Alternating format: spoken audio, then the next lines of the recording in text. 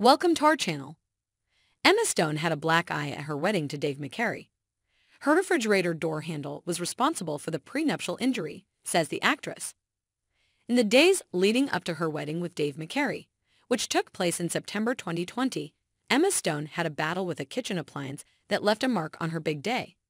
On an episode of the SmartLess podcast on December 11, 2023, the La La Land actress recounted how the mishap happened. "The week that I got married, I did open a refrigerator, and the handle broke off, and I got a black eye," she told hosts Jason Bateman, Sean Hayes, and Will Arnett.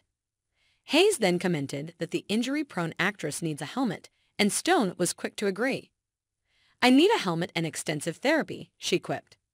This revelation is a rare one for the Cruella star. Stone typically keeps her relationship with the Saturday Night Live segment director out of the public eye, including the details behind their wedding. According to Page 6, the couple initially planned for a March 2020 wedding, but once the COVID-19 pandemic happened, they postponed their nuptials to September 2020, which a source confirmed to People at the time. Neither Stone nor McCary shared anything about their ceremony publicly, though. Josh Duhamel's pre-wedding injury almost kept him from walking down the aisle. However, the pair did announce their engagement prior to tying the knot. Thanks you for watching. Stay connected with us for more videos.